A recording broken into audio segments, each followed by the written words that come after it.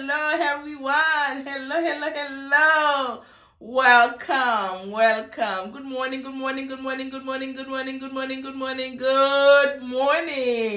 As you can see, I am excited to see you.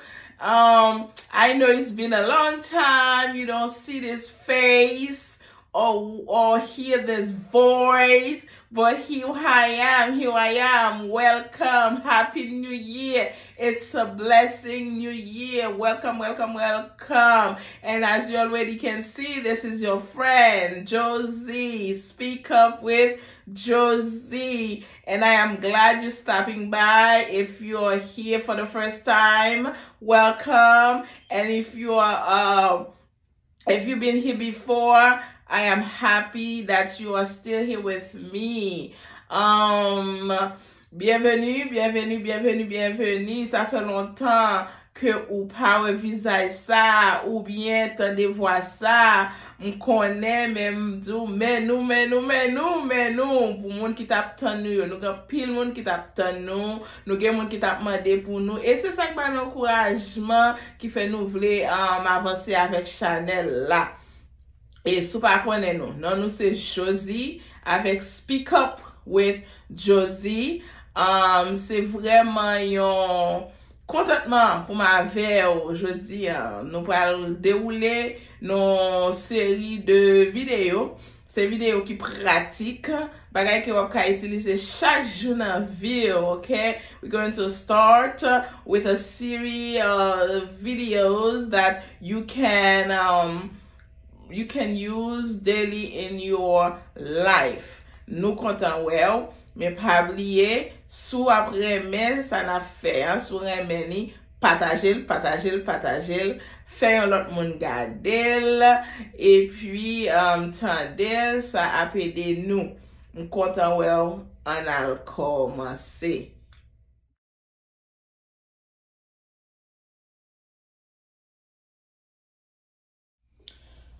Okay, everyone, like I said, this is gonna be a series of video, and we're going to start with could, should, or would. That's gonna be a multi-part video. First, we're gonna start with could. Okay, we say could is the past tense of can. It is used to express past ability, possibility, or permission. Could is used as past ability, possibility, or permission. It also can be used as a polite way to make requests or suggestions. Like I said, we can use could as a polite way to make requests or suggestions. Nou pral gade nan Creole, nou di could. Nan vidéo que n'a fait yo, c'est nous pral dérouler avec expression ça yo qui parfois qu'on a déjà trick. C'est could qui c'est capable, ou pral plusieurs mots que Creole a utilisé pour could. Should qui c'est dadoué, ou pral plusieurs mots que Creole a utilisé pour should, ensemble avec would qui c'est temps pris ou bien tap, et pour plusieurs autres mots que Creole a utilisé pour mot ça. Mais c'est à coud là seulement que peut-être qu'à bien dans vidéo ça, c'est pas trop long qu'à mettre l'autre là-dedans.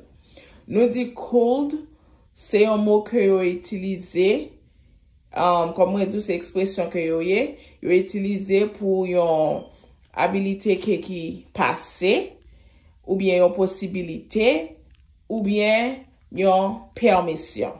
Une habilité n'a passé, une possibilité, ou bien une permission. Nous utilisons could tant que yon mot que nous ka mande yon bagay avec un peu de sagesse. Ok, expression ça que nous utilisons li, les nous mande yon bagay, nous voulons utiliser un peu de sagesse, ou bien nous voulons suggérer yon bagay pour yon l'autre monde fait. Let's look at some of the example. Nous allons regarder quelques façons que nous utilisons mot ça. Et nous utilisons mot ça yo, mais nous avons commencé ensemble avec could. Capable. In the following example, this is how we use the word could. Like I said, those are expressions. We use them in different ways, such as possibility, possibility, or permission. So, ça yo c'est exemple comment que nous utiliser expression t'es capable dans différentes façons. The first one is possibility. Possibility.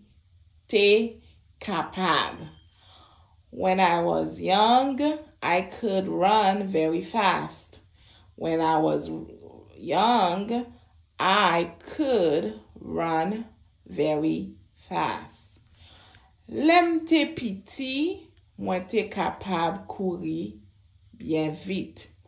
Lem te piti, mwen te capable courir bien vite. Deuxième exemple, second example, possibility. Mot créole là c'est ka. Possibility ou bien ka. It could rain later today, so take an umbrella. It could rain later today, so take an umbrella. Li kapab gen la pli pita, c'est pour prendre yon parapluie. Li kapab gen la pli, peut-être mot courant c'est faire la pli. Pita, c'est pour prendre yon parapluie. Et bear with me, I'm gonna change the board to the other side. Okay.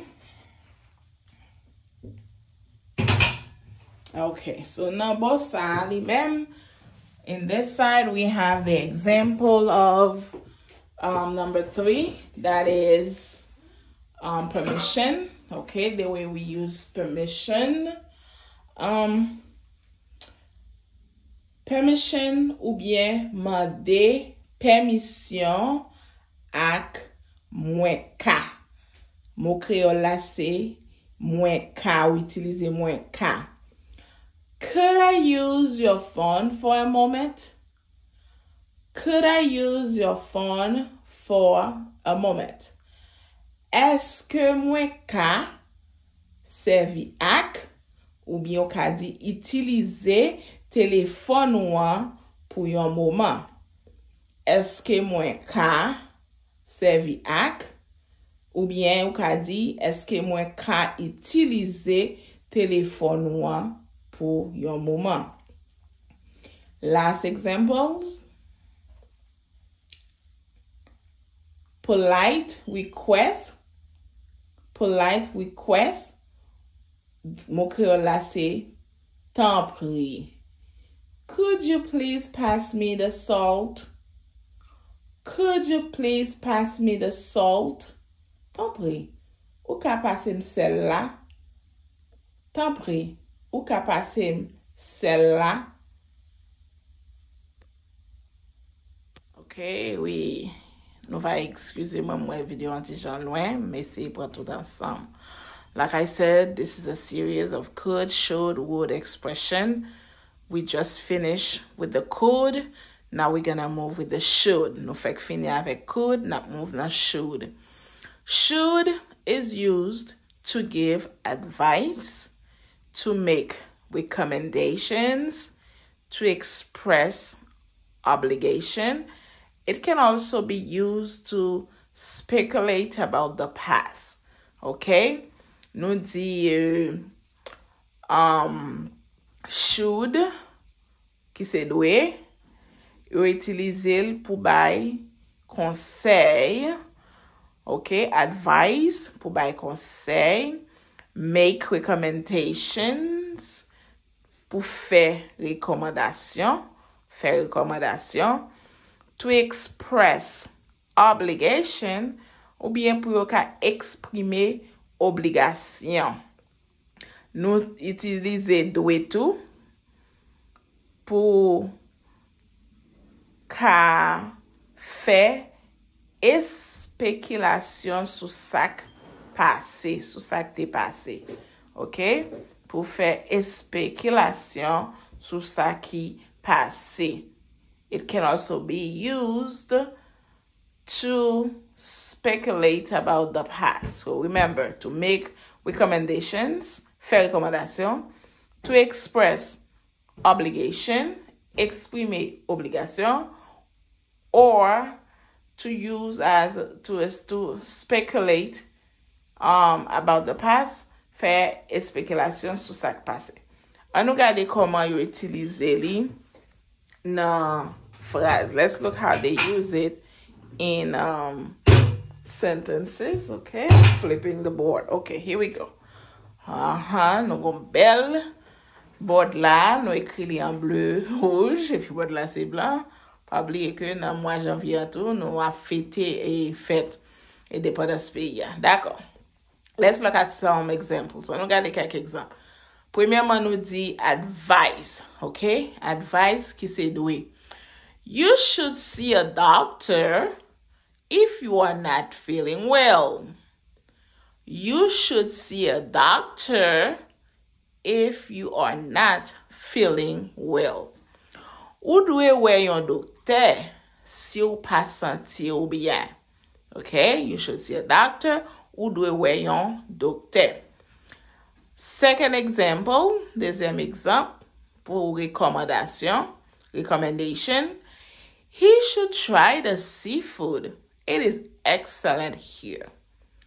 He should try the seafood. It's excellent here. Li ta dwe essaye manger fruit la mer. Li bon ici. Li ta dwe essayer manger fruit la mer. Très bon ici. Troisièmement, ka gade côté numéro 3. Troisièmement, ou ka utilize should lan for obligation. We use the expression should for obligation. Okay? Obligation. We should submit the report by the end of the week. We should submit the report by the end of the week. Nou ta dwe soumettre rapport avant fin semaine nan. Nou ta dwe soumettre rapport avant fin semaine nan. Number 4, numéro 4, we use should as a speculation, as a speculation. She should have arrived by now. I hope she's okay. She should have arrived by now. I hope she's okay. Li ta dwe rive deja. Mwen espere li bien. And remember, the word she is a pronoun. Nakre la say li. Just like the number sentence 2, here is li. I will come soon with pronouns. So, li ta dwe rive deja. Mwen espere li okay. And that was for should. All right. So to continue with our series, could, should, and would expression, we're going to see the last one, which is would. We have seen could. We have talked about should. Now we are going to talk about would. Would is the past tense of the word will. Would is the past tense of will. It has several uses, including expressing past habits,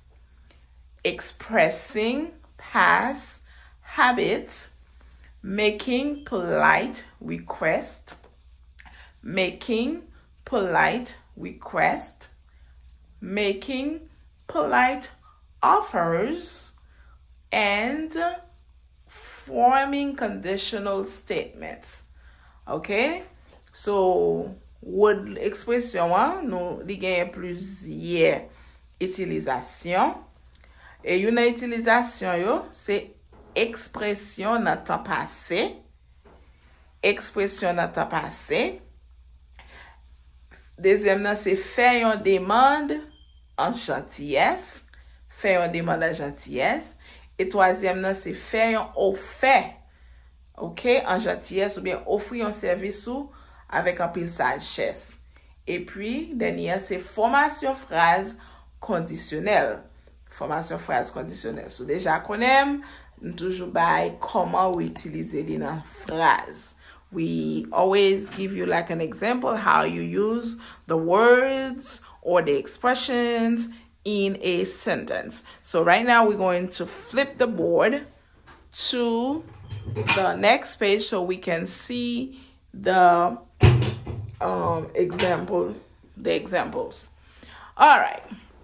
Examples of would. You're gonna see in number 1, we have past habits. Que nan mot créole la utiliser tap. When he was younger, he would always eat breakfast at 7 a.m. When he, or somebody, little Johnny, was younger, he would always eat breakfast at 7 a.m. En créole, nous tap dit, lè li te pi jeune, li tap manje toujours déjeuner à 7 heures du matin.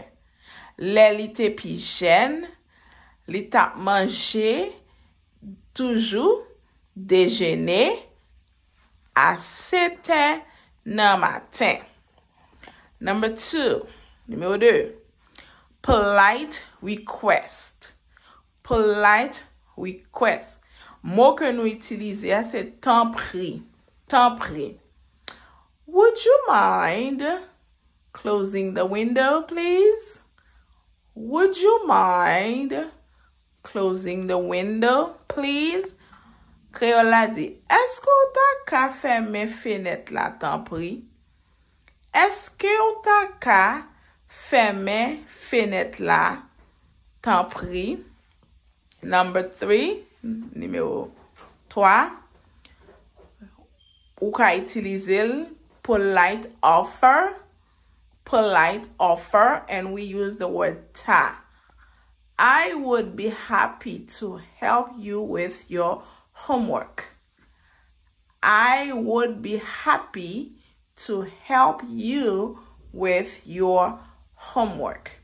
Mwen ta kontan ede ou ak devoir ou. Last one, conditional statement. Number 4. Numéro 4, conditional statement. Mot que nous utilisons, c'est si. If I had more money, I would buy a new car. If I had more money, I would buy a new car. Si mwen te gen plis l'argent, mwen ta achete yon machine neuf. Si mwen te gen plis l'argent, mwen ta achete yon machine neuf. Now you have it. The expressions of could, should, or would.